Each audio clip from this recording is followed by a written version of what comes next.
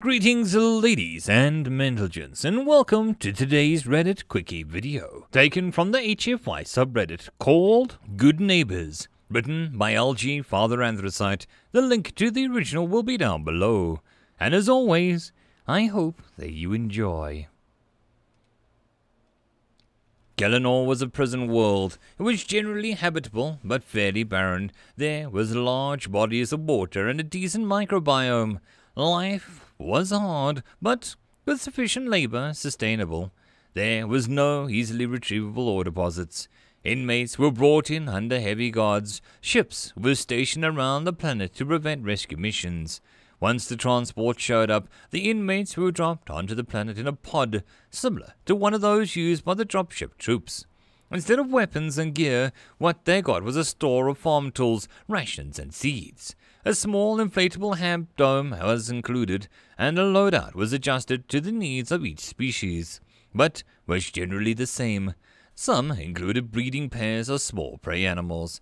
Some included extra thermal insulation. Pods were dropped in a wide pattern to prevent too much buildup of populations. Most were near the shorelines to provide easy access to water. Some the dry, dusty plains where it was suited the inmates' needs. Aside from the orbital blockades, there were no guards. A trip to the surface was one way. Aside from prey animals, there were no breeding pairs. Sexes or similar species went to different planets. Inmates would often spend the rest of their lives on the prison worlds. Only the most heinous criminals would be dropped onto them. Sophonts for whom there was no possibility of recovery or reform. Not just murderers, but killers. Crimes of passion were one thing, but inmates of Kellanor were more savages who were not only tortured, but dismembered and or cannibalized multiple victims. John Gorin was dropped onto Kellanor for his crimes that he had committed against the crew of pirates. It didn't matter to the Galactic Quorum that those pirates had destroyed his ship, killed his wife and children, and left him barely alive, floating in a life pod, to get scooped up by a passing cargo ship that heard the distress beacon of the pod. What mattered to them was that he had hunted them down, and with a bait ship waited for them to board. After they boarded, he methodically hunted them down and killed them one at a time, using a variety of slow and painful methods. John didn't care. With the family gone, there was nothing left to care about. The pod landed and John popped the hatch, and he looked at his surroundings. Off in the distance was a large lake. The ground was covered in a low, scrubby plants. John started to unpack the pod, and he had 3 months' supply of freeze-dried food, a small ham dome, a toolkit, some seeds and fertilizer, and a couple bags of bird feed, and a couple of chickens and a rooster in cages surrounded by the cargo. He spent the first day on the planet carrying everything towards the lake. He set up a few 100 feet from the shore and, using his toolkit, dismantled the pod and took the drop seat, harnesses, and hatch, and a few other odds and ends. The second day he used the shovel to clear a patch of ground, and he used the seeds and fertilizer to start a garden. He used some panels to drop the pod's interior and make a small hutch for the chickens, and he bedded it with the scrub plants that he cleared from the garden. He made a small enclosure to corral the birds from the cages and some webbing from the pond. On the third day, he carried water from the lake and checked for eggs, but found none. He made sure to feed the birds and then ate half a ration. Things followed this pattern for weeks. In his spare time, he continued to dismantle the drop pod. He had started to gather eggs regularly and would candle them with a small flashlight. 1 or 2 looked like they might have a viable embryo. So he left them in the nests and he began to dig deep holes, keeping it covered with the pod panel. He weeded out the garden and was starting to see plants pushing up. One day he saw a creature approaching. It resembled a giant ant. As it got closer, he moved the various tools and supplies around his encampment. When it was within a few 100 yards, John went out to meet it. He carried out a small translator from his toolkit. "Can I help you?" John called out. The translator, sensing another unit nearby, transmitted his words. "My name is Bob. I come to welcome you to Kellanor. I seek no conflict." The creature was naked and rising its limbs to show it carried no weapons. "Well, thanks for stopping by, Bob. My name is John, but I am not really in the mood for socializing." I understand. I will approach no closer. Allow me to impart a few details before I leave. Sure, go ahead. I live a few days north of here. I'm a Zixchi. I just wanted to let you know that a trade caravan comes through every few months, and that I welcome opportunities to communicate with others. If ever you feel like company, please feel free to stop by my home. I'll remember that. By the way, before you go, do you need water? No. Thank you for offering, but I have sufficient internal stores for my return. Safe journey. Oh, Bob, one last thing. What were you put here for? I killed everyone from a crew of pirates who killed my family. An understandable question. I am a war criminal. I slaughtered whole troops of surrendered enemies' soldiers. Good day, John. John continued to tend his garden and his chickens. He ate half rations, and slowly he was dropping weight. He was eating a few eggs a day, though, and the weight loss had tapered down some. He finished a large hole in the ground and started to gather stones. Carefully he lined the hole with stones, being sure to cover the floor and all the walls. It took many days to find and haul all the stones to his new home. He placed the pod panel over the top, and so that it formed a roof. There was a small channel on the side to allow access, and a smaller plate acted as his door. Here, in the rudimentary root cellar, he stored his eggs, unopened rations, spare seeds, and tools. It also held several jugs of water from the lake that he had boiled, one pot at a time on the tiny cooking stove from the toolkit. It ran on nuclear batteries, so it would last a lifetime. John knew that it wasn't really nuclear, but it wasn't something he understood. He moved his hab dome over to the pod plate to keep the sun off of it, and disguised it from his new visitors. He was grateful for the survival training that was mandatory for all human ship captains on long-term cruise. Because of that, he knew to boil the water and how to make a rudimentary root cellar, and to not clean the eggs of his chickens so that they would last longer. He also knew about the basic farming and crop rotations. He diligently watered the plants every 2 days, weeded constantly, and was sure to keep his eggshells and ration scraps for composting. He had dug several more pits, smaller in scale. One he set in a latrine, the other nearer the farm was the compost heap, and he turned it over every week. Time went on. The plants bloomed, the flowers fell off, the fruits and vegetables swell. John harvested. He stored the hardier root vegetables in the cellar, ate the less hardy ones, and saved the seeds to replant. 6 months of solitude saw him growing a second round of vegetables. He had been dropped near the equator, and so got a little in the way of seasonal temperature variation.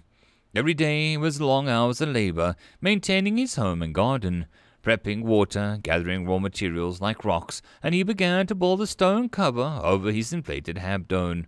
The heavy polymer skin and support coils were the mold, and rocks held in place with mud were the walls. After 2 years of constant work and struggle, John felt at home here.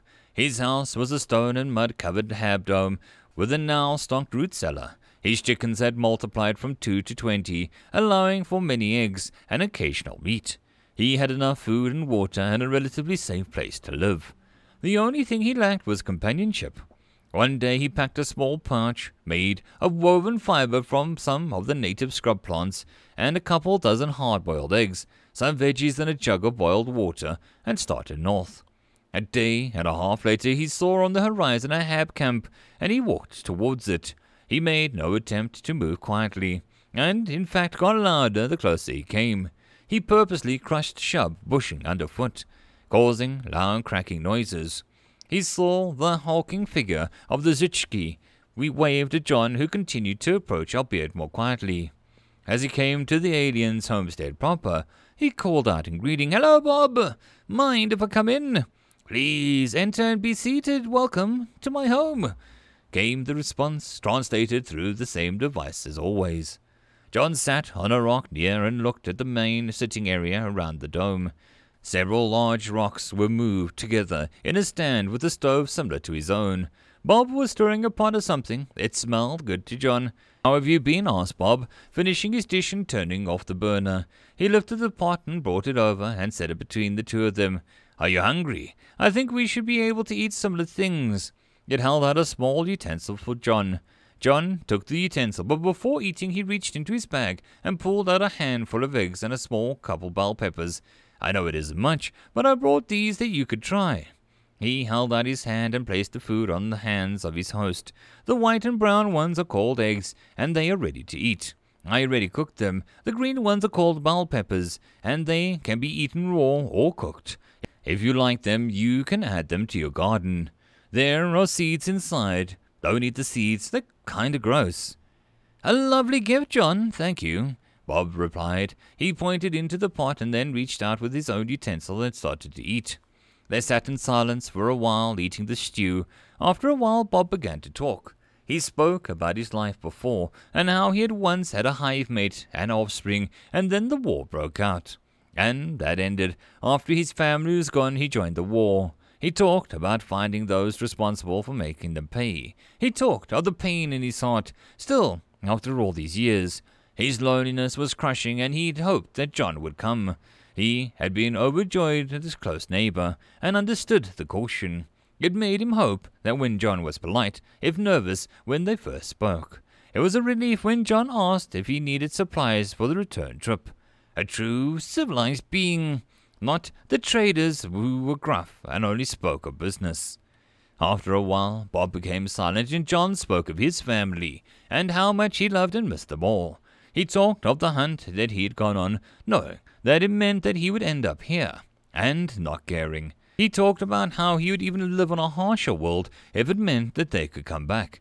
He spoke of long nights alone, waiting for sleep that never came, and how Bob had been courteous and civil and non-threatening.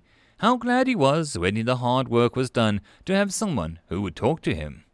They both sat in silence for a long time, no longer remembering the right ways to have a conversation. Finally, John said, "So, what's in the stew? It's delicious." Our long and rambling conversation started after that. It went deep into the night. After that, Bob and John would visit each other every month or so, and they would cook their best dishes for each other, and spend the whole night talking about anything.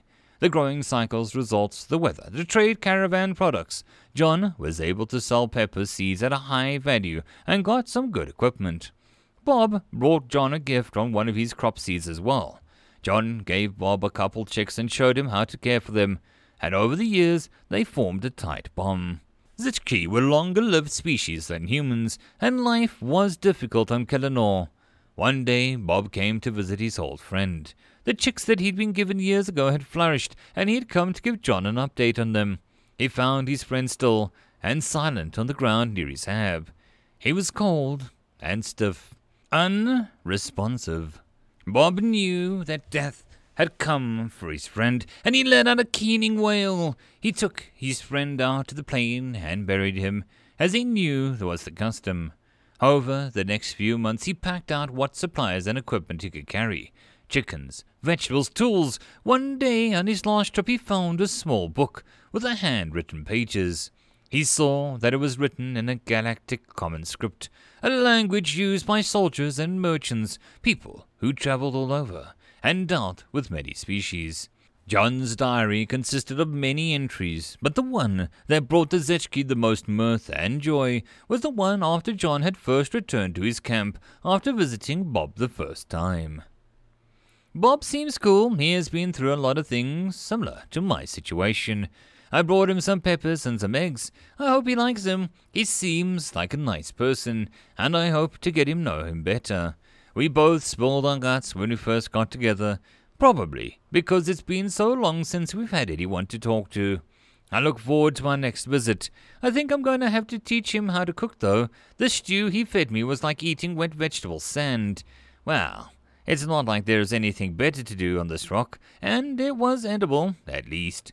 I slept well for the first time in my home. It was a comfort to know that I am not alone. I hope that we can continue to be good neighbors." And that, my friends, is the end of this Reddit Quickie. I hope that you enjoyed.